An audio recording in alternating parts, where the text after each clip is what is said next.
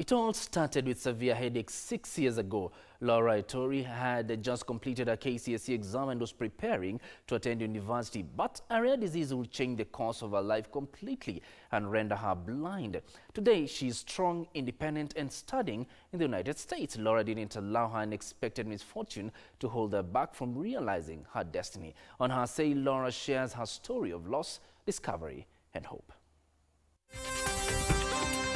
Kcse, in association with damaged my optic nerve. Over the course of 3 days, Laura's world as she knew it faded to black. I'm totally blind, like I see black, if that's a better description for sighted people. It was a major hurdle for Laura, who had just finished her Kcse exams after having performed very well. She had high hopes of studying actuarial science. When I finished high school, I had been accepted to an actuarial science program.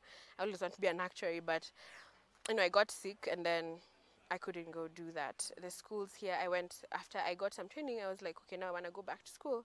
When I went back, they were like, no, we can't take you for such a course. You're blind. And I figured out the reason why they say that is because they only have Braille curriculum for only 2 courses in our universities, like law and gender studies, but you see, not everyone wants to become a lawyer.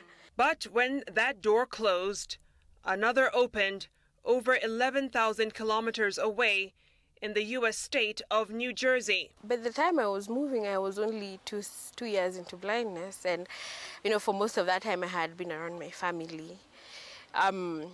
I was excited. I like new challenges, but again, I was also very scared. It's a new place. I don't know anyone. Laura is doing a double major in computer science and applied math at Rutgers University.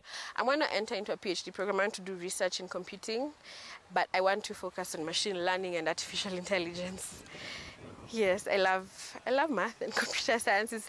Like I said before, I was in actuarial science, but I went and realized computer science is so practical. You solve like real world problems and it's fun. You get to travel a lot and meet many people.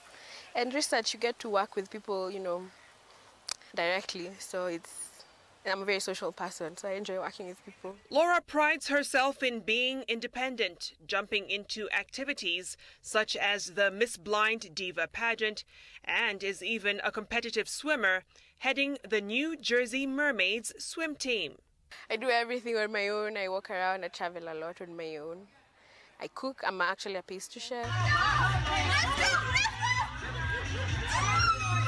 Her journey to accepting her life now hasn't been easy. Being sidelined is the order of the day with her condition. If you're a disabled person, I think you will experience discrimination at some point in your life. But you just learn how to, ignore it. If you live in perpetual offense, you won't be living a happy life. And with that attitude, she soldiers on, hoping society can be a bit kinder and even the playing field for her and others living with disabilities seeking to win in this game called life.